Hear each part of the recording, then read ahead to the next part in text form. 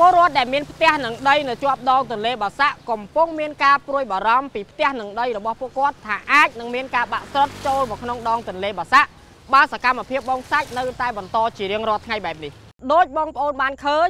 នៅខាងក្រោយខ្ញុំនេះគឺជាសឡងបងខ្សាច់ដែលកំពុងតែបូមយកចេញពីក្នុងទន្លេបាសាក់ស្ថិតនៅក្នុងឃុំរកាខ្ពស់និងឃុំសត្វត្បូរក្នុងស្រុកស្អាងខេត្តកណ្ដាលហើយយើងក៏សង្កេតឃើញផងដែរថាផ្ទះនឹងដីរបស់ពលរដ្ឋមួយចំនួននៅក្បែរទីតាំងបូមនេះ